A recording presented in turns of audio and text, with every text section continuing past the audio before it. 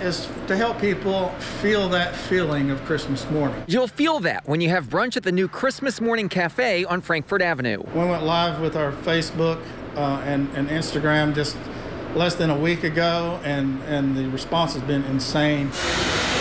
Craig Bishop and his wife are owners of the Coffee Zone in Westport Village. They decided to open up this new business with an obvious theme. I think it started when I was a boy, and I've been, just smothered in Christmas ever since. Everything inside the restaurant screams Christmas, a lot of random knickknacks. So how does one find all this stuff? Goodwill, thrift shops, Habitat for Humanity. I have a friend who owns a business, estate sales. He calls me, "Hey Craig, I got a boatload of stuff that didn't sell. You want to come look at it?"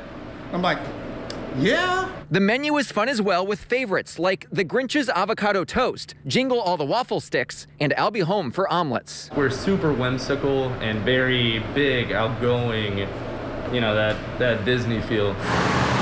And with so many people stressed from everything stemming from this pandemic and community unrest, making it feel like Christmas in August was important. That is our mission, and kind of the goal here is to spread a little bit of holiday cheer because, everybody needs a little extra right now. Merry Christmas! Andrew Chernoff, WLKY News. Christmas Morning Cafe is open 8 to 2 Tuesday through Sunday. It's closed on Mondays. Right now, its seating is outdoors.